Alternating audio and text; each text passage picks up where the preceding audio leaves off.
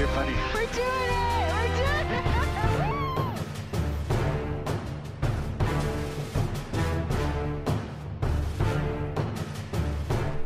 Hey guys, welcome back to the channel.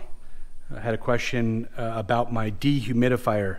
A buddy of mine, Southwest pilot, Mike, came up with the design, and we made a few of them for a couple of airplanes around here in the air park. So somebody emailed me and asked me about it, wanted me to kind of describe it, so I figured I'd make a short video on it. So here we go.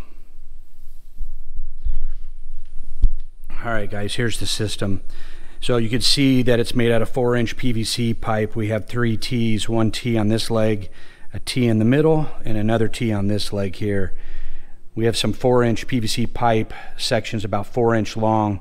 One at the bottom there where that rubber cap is on. Same on this side. One here with a sealed cap. One more in between this T.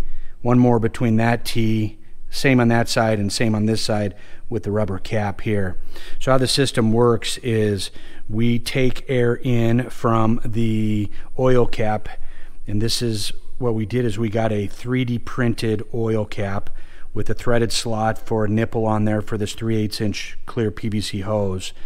That draws air in, and I have a quick disconnect that goes to that cap. It's plastic here, and that snaps in there. So it draws air in from the oil cap at the top of the case down into this chamber here. Inside this chamber, we take off the rubber cap. We have a air pump that's for an aquarium. So that air pump's just in here drawing air from its own little inlet from this air that's coming from the top of the engine. So it draws down in here. Out of that pump is a 1/4 inch PVC line that would normally go to a bubbler inside the aquarium. We run that line across here. There's a sealed cap on this line here, so this chamber's sealed. It goes across. This is an unsealed chamber where the outlet and everything's stored up inside here that we access through here. Goes across into this sealed chamber, so there's another cap in there with another nipple. Then that bubbler, which is looks like a pumice stone that the 1/4 inch line connects to, it's at the bottom of this chamber here. I turn it upside down and hold it at the top. I filled this entire chamber full of blue decusant beads. So that bubbler's at the bottom. The air goes in there, bubbles up through that decusant, and comes out the top here.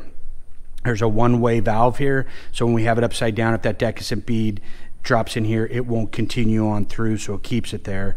Then this line connects up to the bottom of my engine. So I had to use a little larger line for my particular situation for my oil breather line. As it hangs down, this is a drip all catch. If any oil would come down, it drops down in that little cap area and is just there for catching it. So inside this line cap here where the pump is, on the top here I have sealed up an Acara humidity sensor. So it's AQARA. That is a wireless sensor that I tie to my HomeKit network. The Acara in there registers humidity, and that controls an outlet that I have in here, which is also HomeKit enabled. When this gets down to 6% humidity, it turns off this pump, or the outlet, which turns a pump off. When this sensor reaches 15% humidity, it turns this outlet on, which turns the pump on, and it does this cycle. All right guys, this is what it looks like hooked up. I don't know if you can see it in there, but the oil cap, that 3D printed's on there. Then this line with that quick disconnect comes down to that side where the pump is. Pump's drawing that air in into this chamber, across this open chamber and into the decusant, which is here. Goes back through that tube. There's my catch-all, and then the hose, or that PVC line, just slides up on top of my breather tube there. It goes up far enough to cover up the hole for icing protection, so it's a nice sealed system. And I'll see if I can pull it up in my iPhone app to show you how it looks.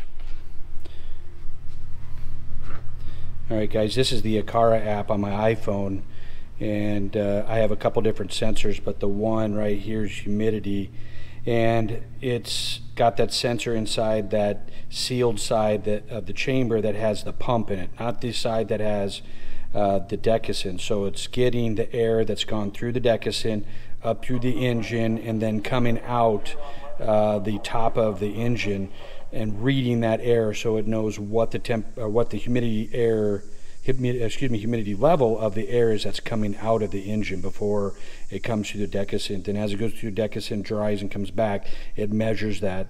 And I can click on there, and this was, we were up at 17%. I just hooked it back up. I don't know if you guys can see that very well on there, but if I were to go to the week view here and turn it sideways, you can see this is what it would look like throughout the week as it's shut off here, and it slowly climbs up. It gets to 16%. The pump turns on, which really pushes a lot of air or humidity through it. You get that little spike, and then it drives it back down to 6%, shuts off, and then starts coming back up. Again, it turns on at 16, you get that little spike, and so on, and it does that throughout the week. Very low power consumption. One thing I will say is that, you know, we've always heard when you go fly the airplane for about an hour with the oil temps above 180 degrees and the humidity level inside the engine will drop dramatically. Well, I have found I go out and fly for an hour plus with the oil temps above 180 degrees, come back, let the engine cool down just a little bit, take my dipstick out, I store it right there in one of those little pipes there, and I put the 3D printed one in, snap it in, put the other end up on the breather tube, and turn this on, and my humidity level goes to about 98%. This tube from the top of the engine will have water, beads of water, all the way down, about halfway down. So it really takes a lot of moisture out of that engine.